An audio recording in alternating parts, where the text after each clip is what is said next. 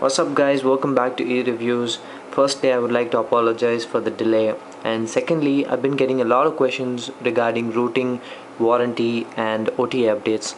Well, in this video I'm going to answer all those questions and give you a clarity on what we are really doing here, so stay tuned.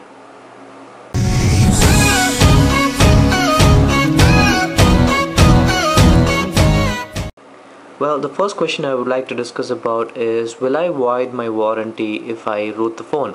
Well, the answer is a simple no. You might ask how and why.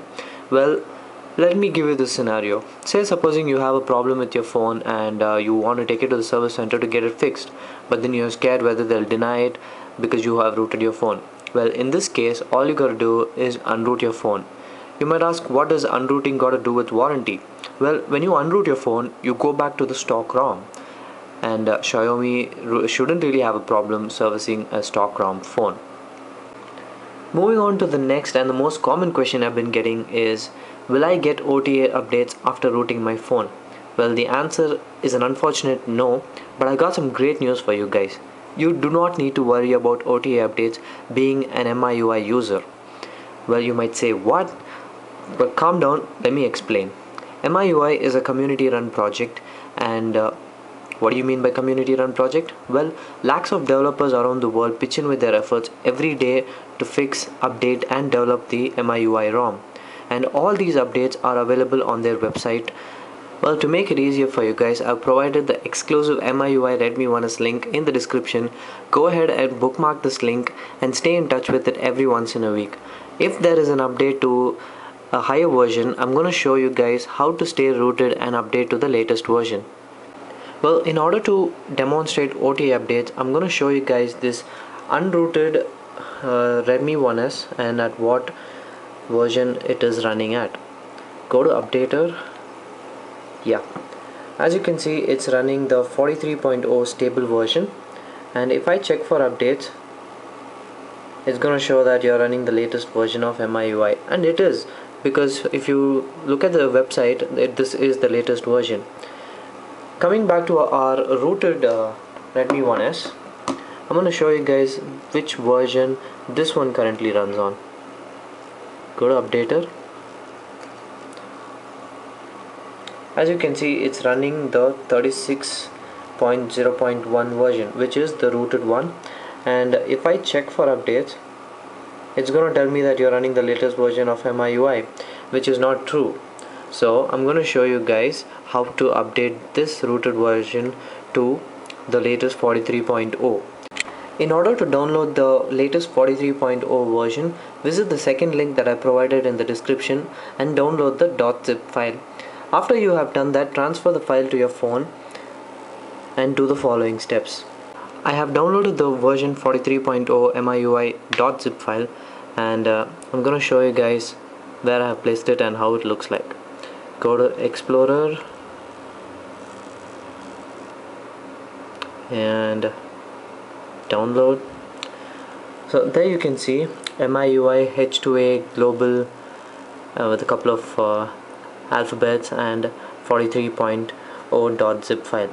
Well, let's go ahead and update this rooted non-OTA updatable Redmi 1S to the latest version. Well, as you can see, it's running the 36.0.1 version, and it's showing that it's the latest update, which is not true. So let's click on the menu button and click on select update package. I hope you guys can see. Okay, no, you guys aren't able to see. Well, there you go. Select update package after clicking on the menu button. Select update package, navigate through to downloads and click on the MIUI 43.0 version.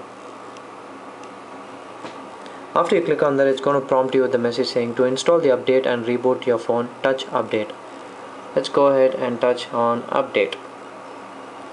Start update. Well, this is going to take a couple of minutes because it's a big file. It's almost 515 MB, so it's going to take some time. I'm going to leave the camera rolling so you guys can see the process.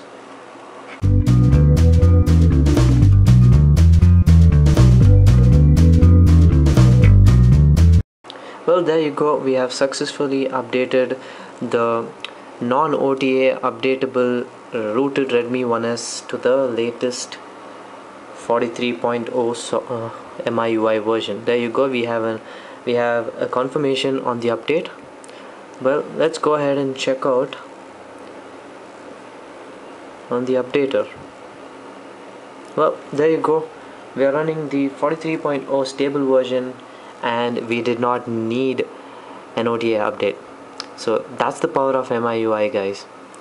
Having said that, I have to inform you guys that since we are back to the stable ROM, this phone is not rooted. Let's go ahead and check it out. Well, there you go, this phone is not rooted, but I have good news for you guys. The rooting process is same as before. Just go ahead and check out my other video. I provided the link in the description to root and unroot the phone. So that brings me to the last question. What happens to the underclocking if I unroot or update to another version? Well, since I have no root access, I will not be able to access no frills CPU control. So I'm going to use this app called CPU Z and show you guys at what frequency the processor is at. As you can see, the processor is back to 1.6 gigahertz, which means the heating issues are back. Well, there you go, I have rooted the phone and the current version is 43.0.1. Let's go ahead and validate this on root checker. There you go, congratulations, this device has root access. And now I'm going to go to no frills CPU control and set the frequency to 1.3 and 384 respectively and apply on boot. So that's about it, guys. I hope I have answered your questions on routing, warranty and OTA updates. And I just have one last thing to say. Please do not stick on to warranty and OTA updates. They're very old-fashioned. Phones these days are capable of doing much more than that, and if you stick on to that, you're going to compromise with heating issues, gaming experience and battery life, which you do not want to do with this phone because it's got so much more inside it. And I'm going to show you guys in the following days.